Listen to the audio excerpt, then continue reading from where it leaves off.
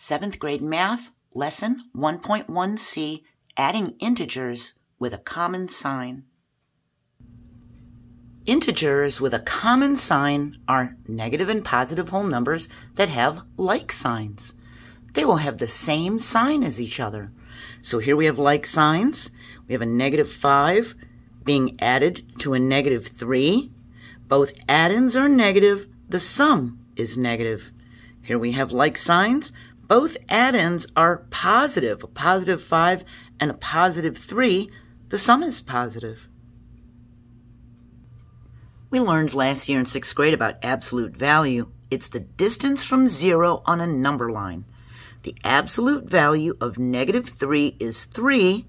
It's 3 jumps from 0. -3 is 3 jumps from 0, so its absolute value is 3.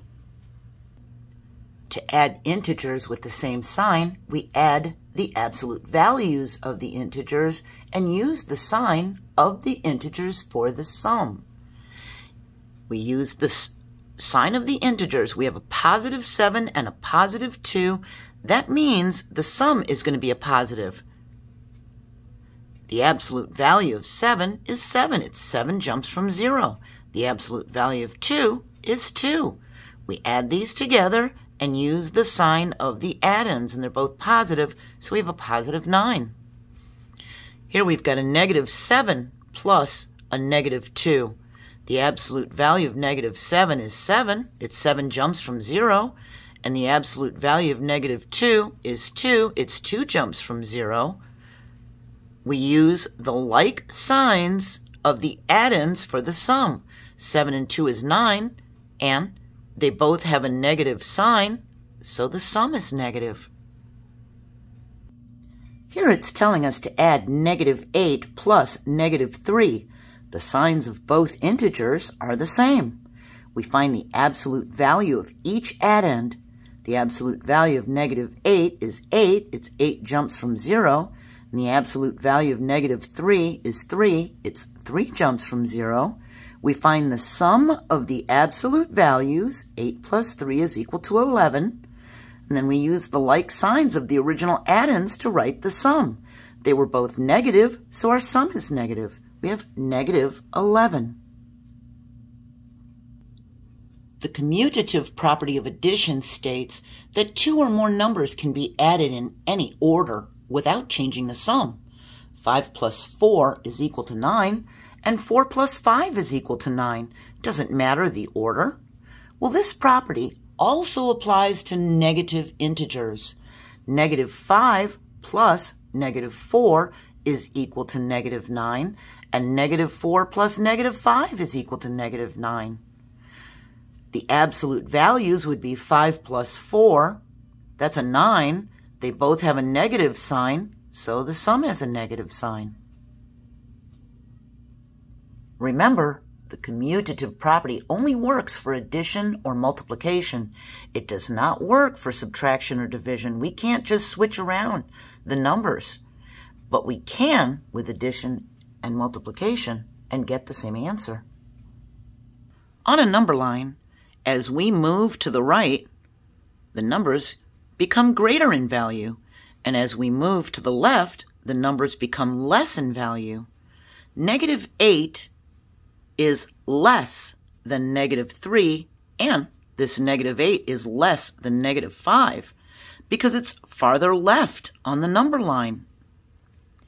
We have two integers, -3 and -5. We're adding them together. They're equal to -8.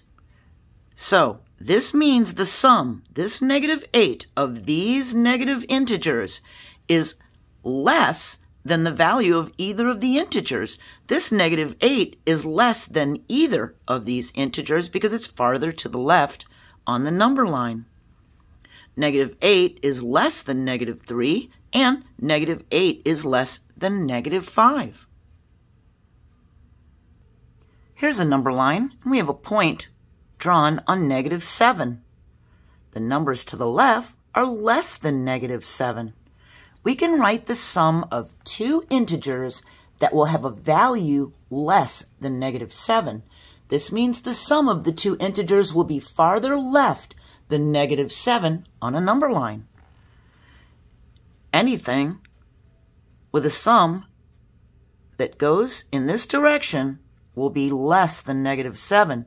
So we could do -5 plus -3, that's a -8. We could do -5 plus -4, that's a -9. We could even do -5 plus -5, that's a -10. Any one of these will be less than -7 because it's farther to the left on the number line than the -7. We could even do -30 plus -20. That's -50. That would be way over here on the number line, wouldn't it? That would be less than -7. -5 and +5 are opposites. Opposites are the same distance from 0, so they have the same absolute value. -5 and 5 are both 5 jumps from 0.